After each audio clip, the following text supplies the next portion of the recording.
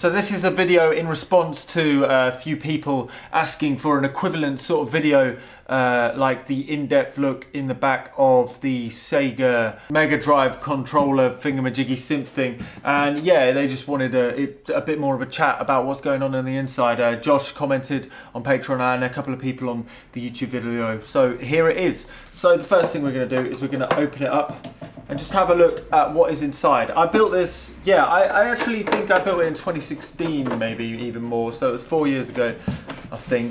And yeah, I built it after modifying, I don't know, like I think I've modified at least like 10 Speak and Spells in my time. I sold a lot of them back in, yeah, quite a while ago. I was skint, so I just sold everything I had. A few of them didn't work, and yeah, just sold them as untested circuit bend projects, and they didn't sell for very much at all because obviously they were just untested circuit bend projects. But yeah, and yeah, it really got me into the Speak and Spell and stuff. And then when I started doing modular synthesizers, you know, I started basically deciding to make toys and Game Boys and things into modular items. So they were, instead of just making single standalone items, you were building on a machine that would just get bigger and bigger and be used with everything. And a lot of the beginning items and things that I did, even back in from 2012, 2011 for me, like they were trying to be modular, but I just didn't understand how to do it. And a lot of the methods I used were very strange and silly.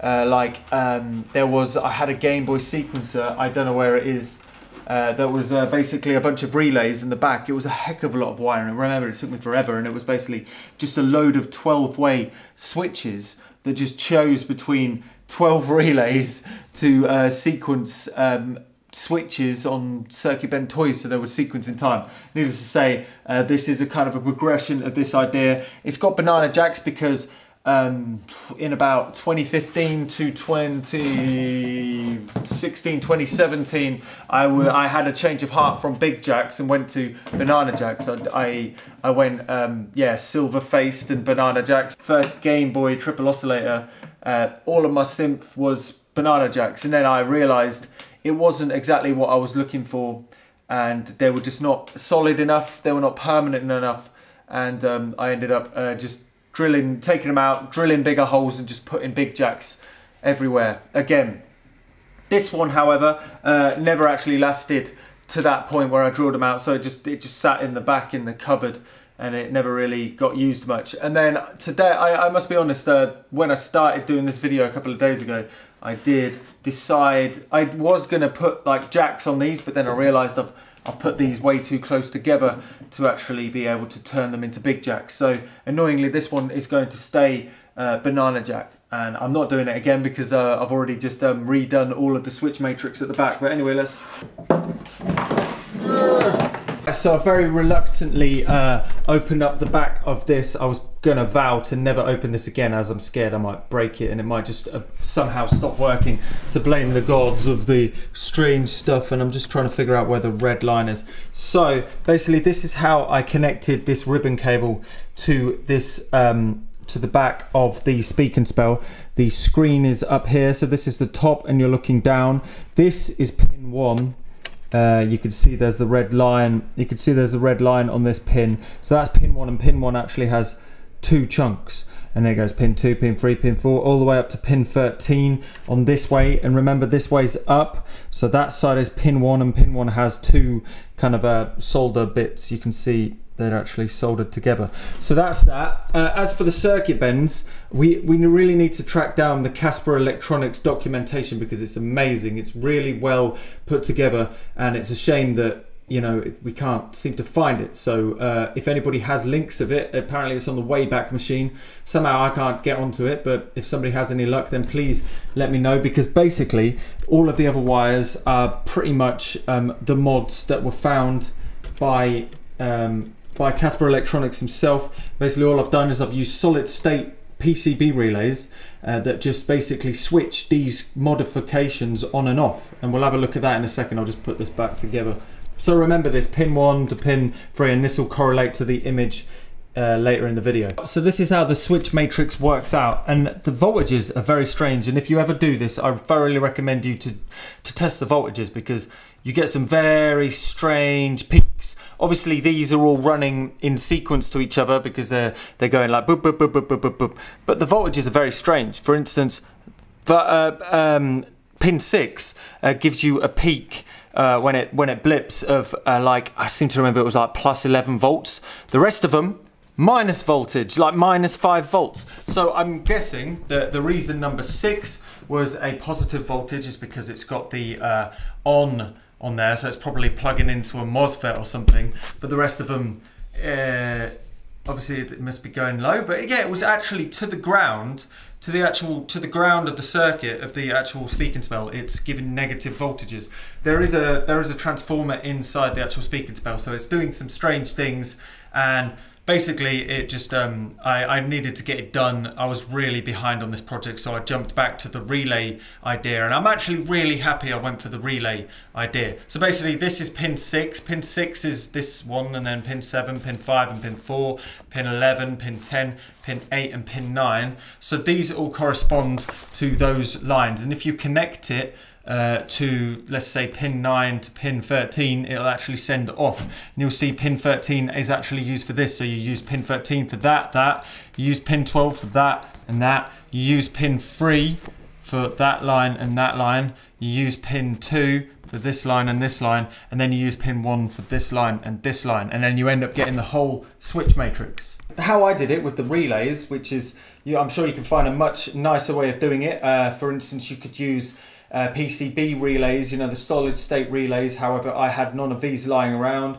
You might be able to get away with using optocouplers maybe. I tried using 4066s, but this kind of whole negative voltage problem just made me jump to the relays straight away. And also transistors, that's the first idea I went to, was just using transistors to make the connection between these. But alas, I just ran out of time, and I knew that the relay idea worked, so I went for the relay idea. So for instance, if you want to make a connection between pin 8 and pin 13, you basically just do a relay. This is the image from that from the other video.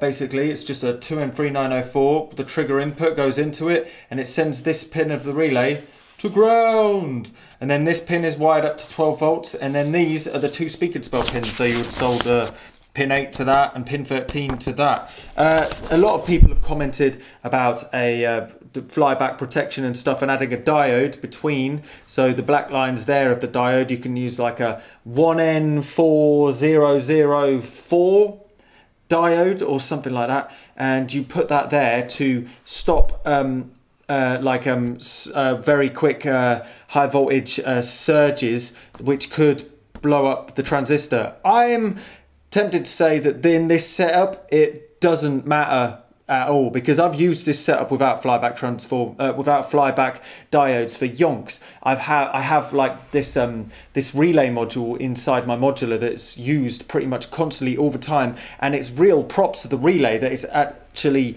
being it's still working, because basically what it is a relay wave shaper, and basically what you do is you plug in a oscillator into the input, and it basically makes the relay go up and down the same speed as the oscillator, so rapidly, really fast. And it's probably most definitely by now gone past its use cycle. However, it's still running, and then there's a piezo speaker wired, it's glued straight to the relay, and then that's a wave shaper in a way, because you've got it sort of shapes the wave via a mechanical means.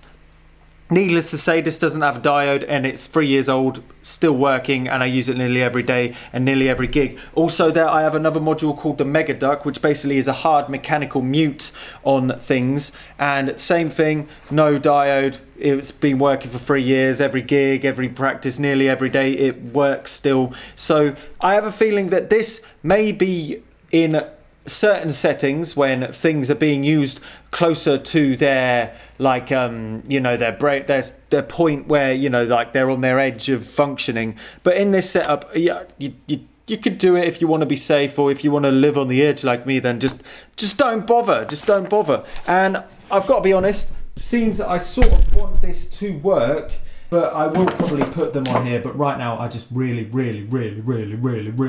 cannot be bothered. and it works fine. And like I said, with the other relays, it doesn't matter, but we'll see. So right in here, you can see, I'll just zoom in on this. So as you can see, it's a mush of wires. It's basically just how to make a circuit without using any circuit boards. And I really like this method, and I don't use it enough nowadays, of actually using most of the panel to actually make the circuits. Like, it's a really quick and easy way of making it up on the fly. If you look here with the buffers of the LEDs, these are basically just buffered LEDs at the end of metal wires that just run across the whole row. And if you look closely, on every single jack, on every single banana jack, get in focus, every single banana jack you basically have, every single banana jack you basically have a diode that goes over here, that goes to the up and down row, and that basically wires up to this coordinate LED, which is buffered. And the buffering, and that circuit is very simple. Basically just use this same circuit minus the diode, but swap the relay with a LED. Maybe add a 1K between the 12 volts and the LED. Yeah, definitely add a 1K between the 12 volts and the LED. You can see that right. This is just this wire right here. The red wires that are connecting between are actually 12 volts going to the positive leg of the LED. If I move this a little bit, you'll see. And then there's a 1K going to the base, and then this is the ground line.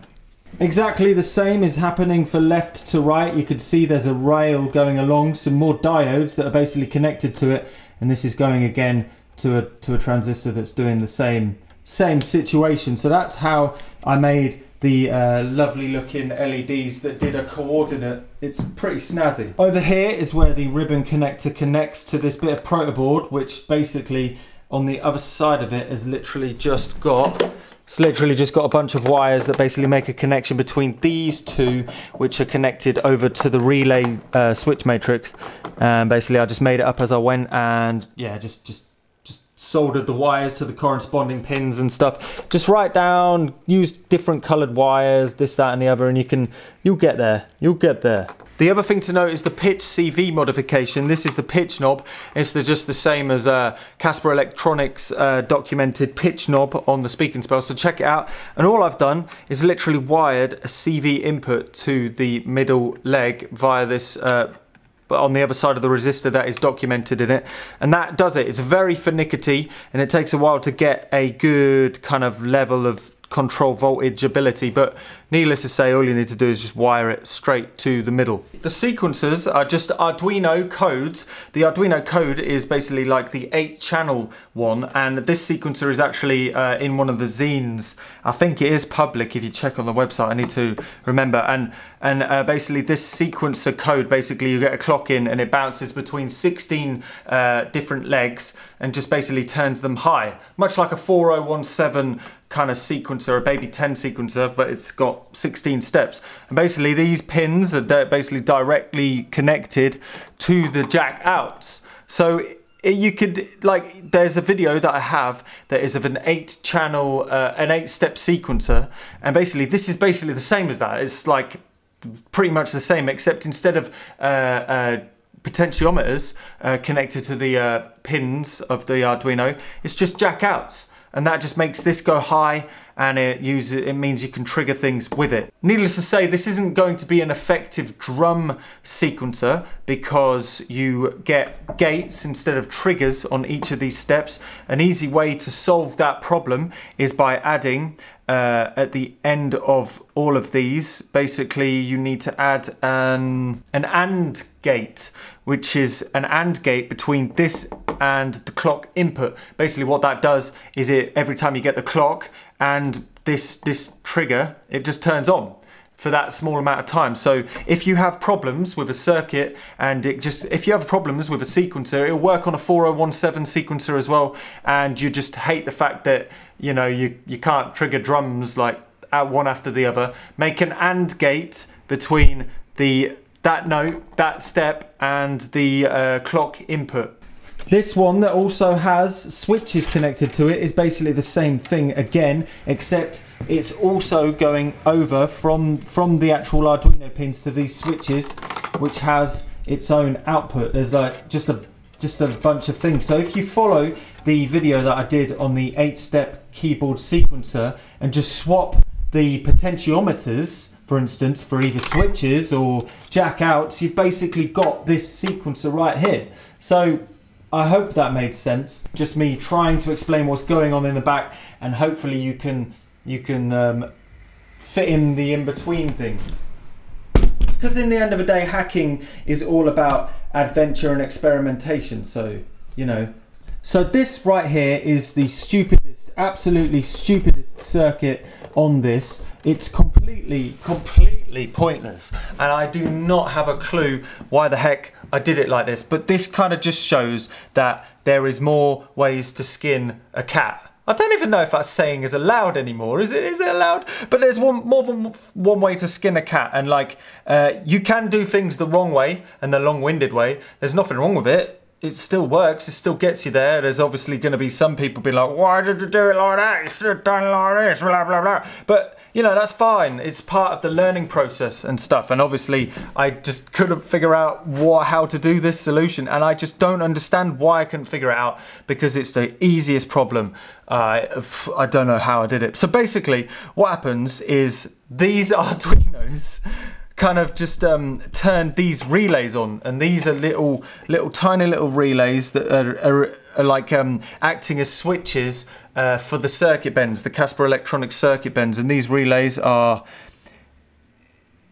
ERR201A0500, and basically they're really tiny little relays that only need like 5 volts to kind of flick them over. They're very friendly to use, and I've got to remember which leg's which. I use them a lot. I use them in the Furby organ to turn on the Furbies. I use them in this, that, and the other. Really nice little relays. And basically, what these do, like I said, pretend to be the switch on a circuit bent Speak and Spell. So these respond to the switches down here. So this switch sends 5 volts in this. Let's not talk about this because this is stupid, but basically what it does is it sends 5 volts into the Arduino, which tells the relay to turn on. I could have just not bothered with the Arduino and just sent the 5 volts from the switch to the relay. Why did I do that? Why did I put an Arduino in between these two things? I think it's because I had a bit of an extra plan that I never actually kind of did. If you look, there's also a CV input. So the CV input also goes into the Arduino and is summed with the switch. And I have no idea, because you still don't need the Arduino. What you could do is just wire these two via diodes, or even just wire them directly to the relay. It wouldn't make a difference. I think I did this way so I could swap it around. So if, for instance, the switch was on, the CV input would turn the relay off. But if the switch was off, the CV input would turn the relay on. And the quickest and simplest way for me of doing that, there are simpler ways, but was doing the Arduino. It's perfectly possible, but I never actually implemented that. So it's a bit of a waffle of a rather waffle of a circuit. It's a super waffly circuit. It really doesn't make sense. So yeah, there's just a little bit more insight into what's going on in the back. I may have created more questions than answered, but hopefully there was some things of help and use in this video, and it wasn't all just like, what's it all about? But yeah, that's basically what is going on in here. It's just interfacing rather common Speak and Spell circuit bends. So if we can find in the comments a nice reliable source of these old pieces of documentation by people like Casper Electronics and stuff about the circuit bends and the good, you know, useful ones like loop and hold and tone in Speak and Spells, then it's just about putting the puzzle together, and you'll be able to get it to work. Best of luck to you.